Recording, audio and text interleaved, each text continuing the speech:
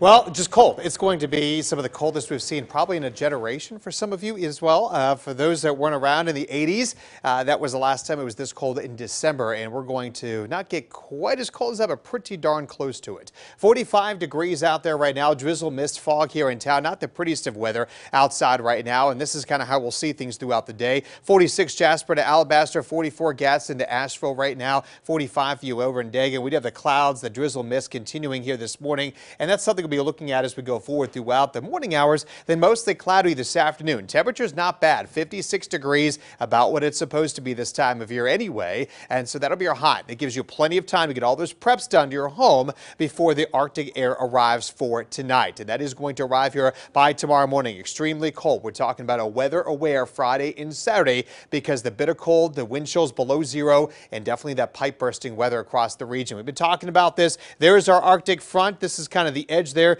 of the cold air working its way down toward Dallas now this morning, heading close to Chicago, back into Canada. Behind that, temperatures below freezing. Ahead of it, we're above freezing, but not by much. You can see here over in Chicago area, temperatures there currently at 32 degrees, but 8 Oklahoma City. How about 18 below in Bismarck, 13 below in Denver right now. And we're looking at temperatures here continuing from the 50s this evening. That was here at 7 o'clock. We're at 51 degrees. Notice the showers here, but notice back here to the west, yeah, a little bit of some snow trying to make its way into the area. That potential will exist here even on into 9 o'clock tonight. You can see maybe a few flurries around the area as the front moves in. No accumulation expected with this, but you may see a few of those snowflakes moving through. We clear out tomorrow morning. We're talking single digits to teens by 6 a.m., but the wind chill will be even colder than that. By the afternoon hours, may try to get to 20 degrees. Most of you staying into the teens and then heading on into Friday night and Saturday morning, starting off there in the teens, single digits as well with those wind chills expected across the region. So that's kind of what we're talking about out there.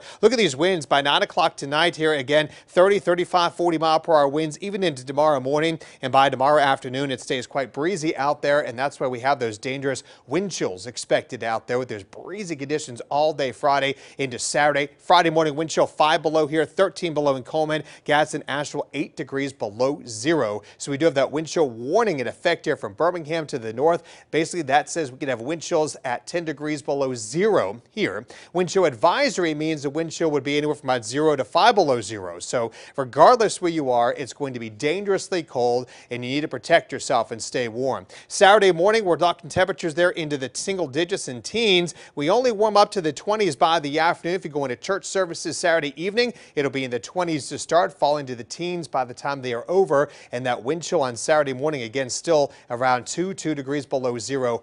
Bitter cold weather is anticipated. Now, Christmas morning won't be as windy. That's good news. 16 degrees, though, when you wake up, getting only to maybe 32 to 34 degrees. If that's the case here, we'd only be above freezing for just a few hours. So we're expecting a prolonged freeze here, potentially up to 84 hours below 32 degrees. That is pipe-bursting weather out there. Protect people, pets, and of course those pipes, plants too as well, though most of them outdoors, of course, are dead by this point. However, now's the time. Wrap those exposed pipes and detach those hoses from your house. Wrap them in foam or a towel and use duct tape to keep them together. Cover those spigots with a spigot cover towel. Tonight, drip those faucets. Again, the sink farthest away from where water enters the house from the street. Open those cabinet doors. Lets all that heat into those pipes as well too. If you must be outside the next couple of days, you better bundle up. Within 30 minutes, you could have hypothermia or possibly even frostbite. So definitely bundle up. Lows stay cold through Monday morning. Finally, we get above freezing Monday and in the 50s heading into Wednesday.